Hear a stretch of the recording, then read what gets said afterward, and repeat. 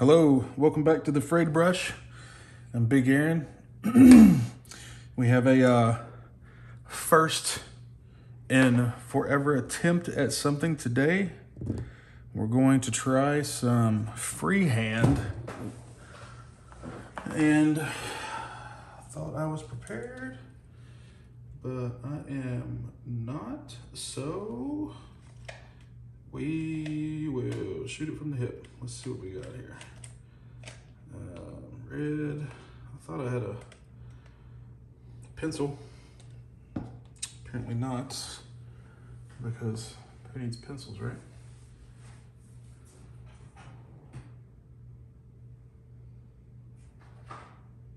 But let's see. We're good. So we will instead use a Gundam marker here.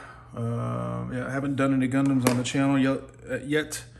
We'll see what happens. So this is the Shieldmaiden's shield. Okay, ignore that. That's just initial coats coming down. If you notice, the black, all except for the middle here, is shiny. That's because to get the paint, not the paint, but to get a little bit better black coverage than what I was getting, and it turned out actually my paint was just kind of rubbing off if I would barely touch it. I went and I used some acrylic ink. That's the reason it's shiny. See, I'll show you this is the cup I mixed it in, and that's dry, so it is real shiny. So once we get finished with the shield, we'll definitely have to throw some matte varnish on it. I'm sitting here looking. I have some pictures off screen on my tablet that I'm looking at, just for it's off screen because of copyright stuff. Don't want to get hit with anything crazy, but I am using a reference picture, and basically there's going to be a design that goes up that we're going to attempt to emulate, not necessarily copy. So what we'll do, and this, it's very straight. So let me change glasses. So what we'll do here is we're going to attempt to draw this in first, and then we'll go over some different, there's got to be an easier way to do this. Hold on a second. Let's see what we can figure out here. So we'll take the first one off this direction here. I've never freehanded before, never attempted it, so how this turns out will be a surprise to both of us. All right, so there's our first straight line. And we want to kind of keep the thickness of this black line over here the same thickness as this. So what we'll do, we'll come here and draw that across. Okay, not bad actually. I like that. Okay, so now what we have to do is, my painting desk is a disaster in the middle of a project, so now we need to try to make it match without, hey, that might work a little bit better. Yeah, we'll try that. So, okay, so we got a little bit off right there. That's okay. We can go back in and cover that up. What is this? Okay, this is just color reference for me. So now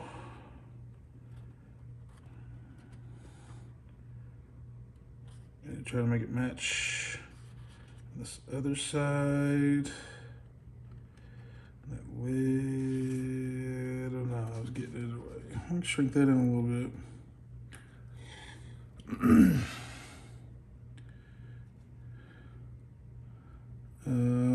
All right, I think that might work. So let's do this.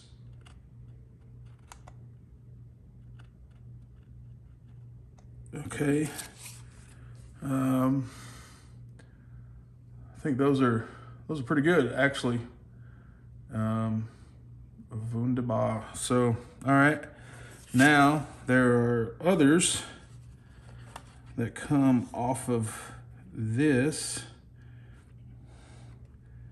that match. Let's scoot up a little bit closer. Like I said, I wish y'all could see the picture I'm going off of, but you know, I don't want to get hit with something crazy.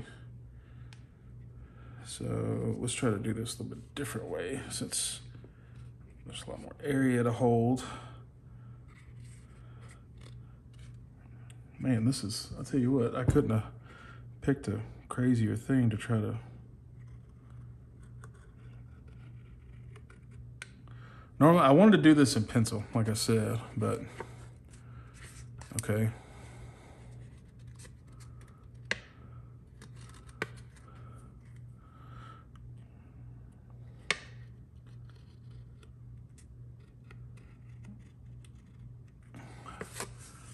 All right, so we got 3 of the 4 done. So now we're gonna try to do this way and see if we can get them to line up. Hopefully so, because I think we're just gonna take this as a one-shot deal. All right. So there are some little things that are protruding from the top of the shield. So let's do that. Not bad. Let's see if we can solidify that line a little bit. Just have something better to go off of.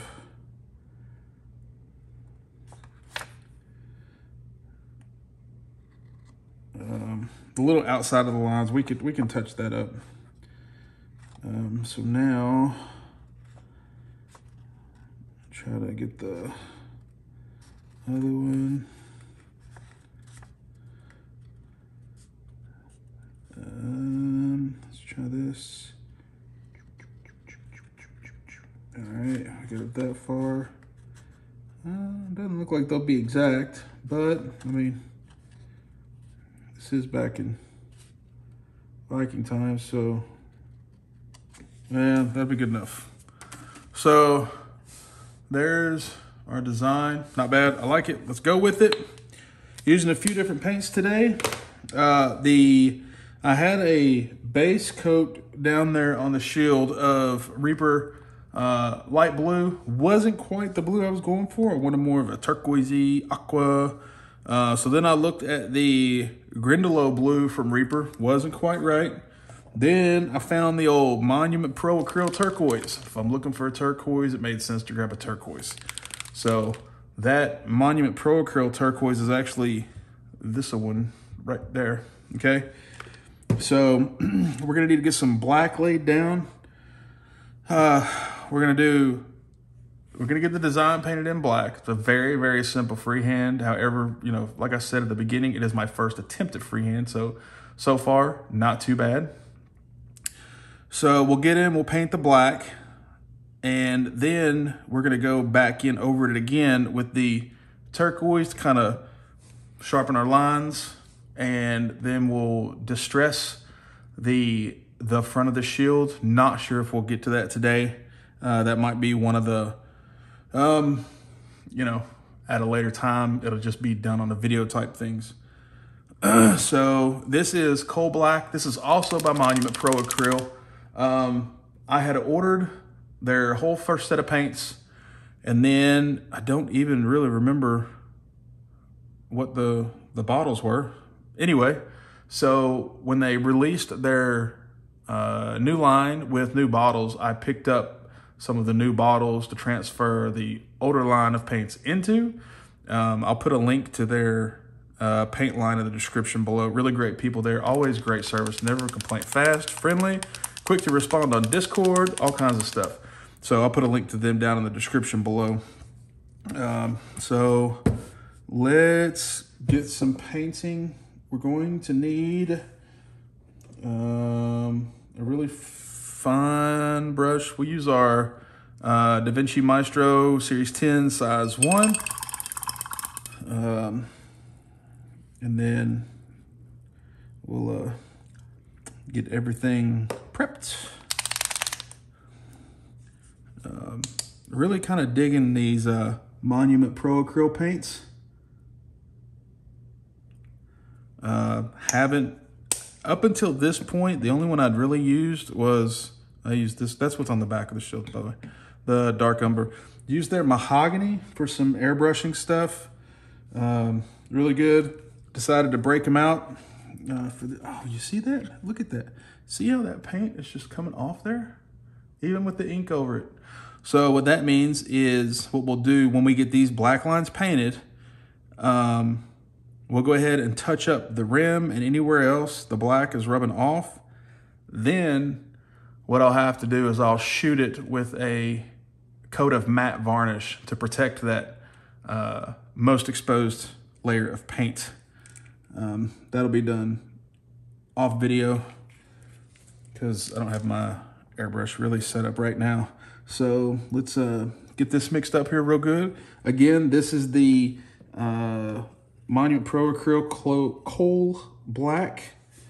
For them, for base coats like this, I think I did 5 drops of paint to 2 drops of water. As you start experimenting with more and more paint lines, you will find out that they have to be mixed to different consistencies. So let's see if we can go ahead and get this without messing it up.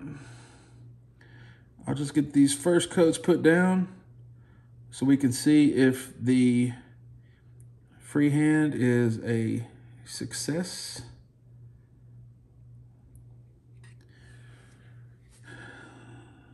I really like this black, really.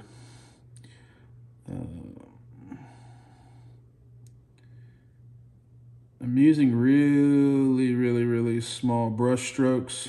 Can you see that? Okay. I'm using really small brush strokes to get these lined out first.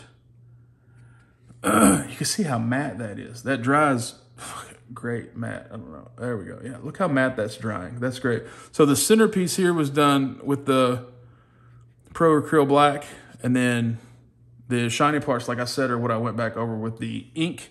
I love the matte on the. I love the matte that the ProAcryl's dry to.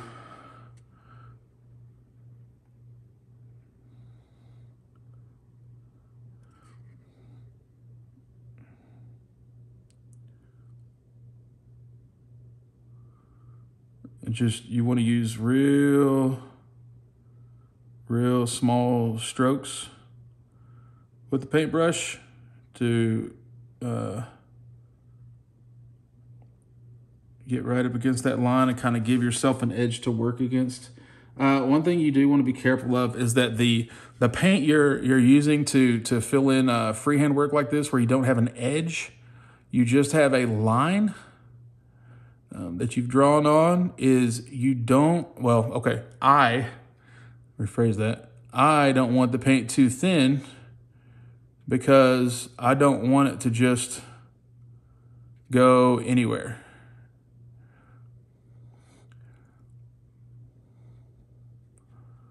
So now that we've got our edges done, we can work a little bit more freely, I guess.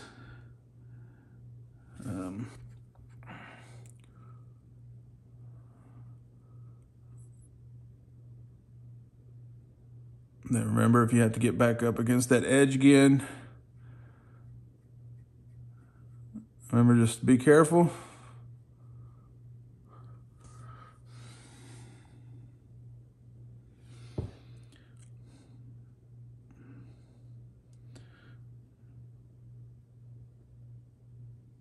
So there we go. First one's done. Looks pretty damn good. I like it. So we'll get this other one knocked out real quick.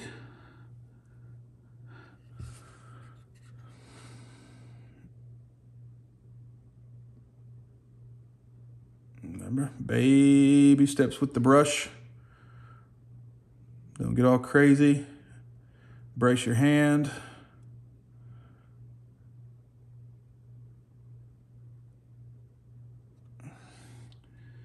Get right up against that edge. If you get too much paint on your brush, just kind of clean it off there in the area you're going to be painting. Paint's thin enough that it's not going to be, it's still going to lay smooth, minus the texture of the shield that will prevent it from laying smooth.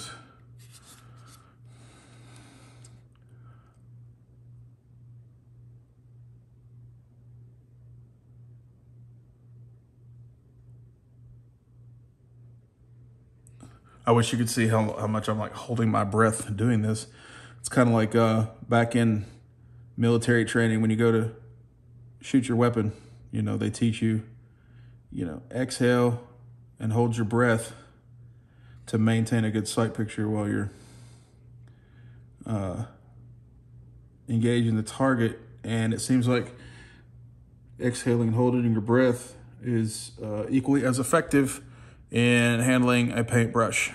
So I don't know if that means that military techniques transfer to everything or if a paintbrush is a weapon. Leave a comment down below to let me know where you stand on that. What are your thoughts? Hope you're enjoying the video so far. If you are, be sure and throw out like, leave a comment, hit that subscribe button.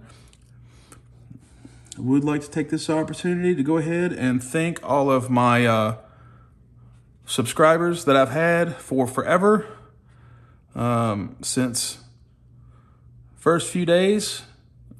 My first video was put out on December 25th, 2020. I would like to say thank you to all of my subscribers that were there on day one and every subscriber since then. It really means a lot. I appreciate it. Still working towards that first goal of 100 subscribers. It's that first milestone. Real quick on this, okay? Let me tell you something. So when you're doing lines like this, okay, pay attention to what you're doing, okay? So it's real easy to get lines confused, right? On what you're painting, what needs to be painted, what doesn't need to be painted. Be sure you're painting inside the lines you need to paint, because I'm sitting here painting in between these lines, okay?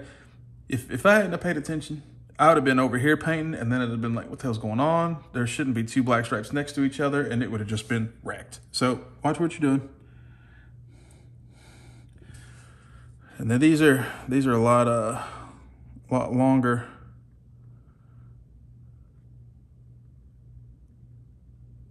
Also, key to drawing a straight line, painting a straight line, okay? Let me see, how can I do this? Don't do this, okay? That's not a straight line. What you want to do, you want to move the whole thing, just like that right there. The whole thing. Lock that wrist in and move the whole thing. Don't do this. Don't do this. That's bad. This is bad. This is good. All right. A little bit of knowledge there for y'all. Y'all thought Big Aaron was just up here not knowing how to paint. I do know things.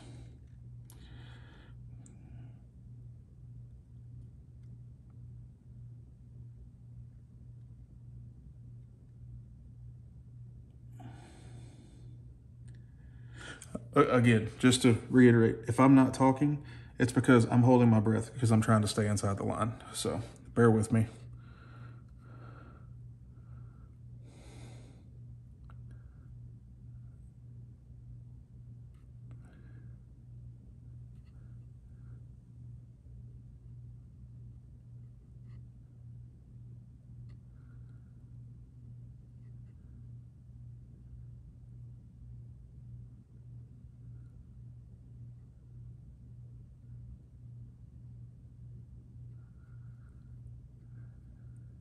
Okay, now in that instance, to get that straight line, I was actually holding my brush still and moving the shield like that. And that's what gave me that straight line. And I must say, I'm pretty pleased with it.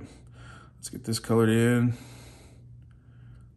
Like I said, I won't bore you all with, you know, making sure everything's covered and all that kind of jazz. So then we got those lines in. We just go crazy. Just go crazy. Filling them in. Filling them in. If you get over a little bit, that's cool. That's cool. We can go back in and hit it with the turquoise. Last one. I like start at this end. Let's get this knocked out.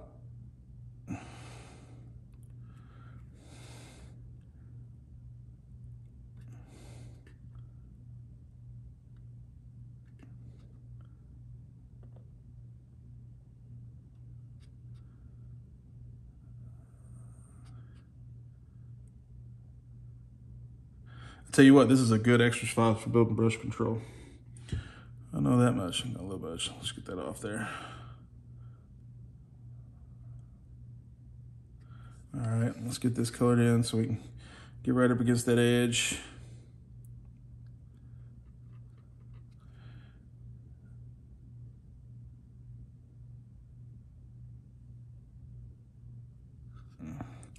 Oh, got almost a little crazy on that one. Reel it back in. Let's go ahead and smooth some of that a little bit. That is a little thick.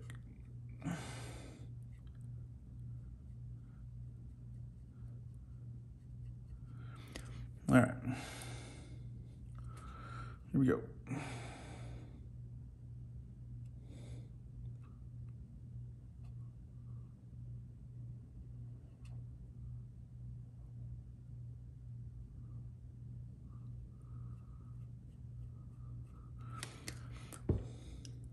All right, so hey, there it is. All right, I am extremely pleased with that. All right, so first time ever doing freehand. I think I did pretty good for freehanding the lines. Well, I didn't freehand the lines. I used a note card. Okay, but freehanding the width placement, guesstimating it, eyeballing it, whatever you want to call it. Remember, if you want to do those straight lines, lock it in, lock it in. Lock it in. None of this crazy stuff. Lock it in. All right. That'll get you those crisp straight lines. So gonna go ahead and end the video now. I'll go back in, color in that black some more. Go ahead and touch up, clean up those lines a little bit, and go ahead and distress it. And next time you see the shield, it will be done. So I hope everybody enjoyed the video. Remember to like, subscribe, throw me a comment in the comment section down below. Hope everybody has a great day. And remember, if anybody asks you, Big Aaron sent you.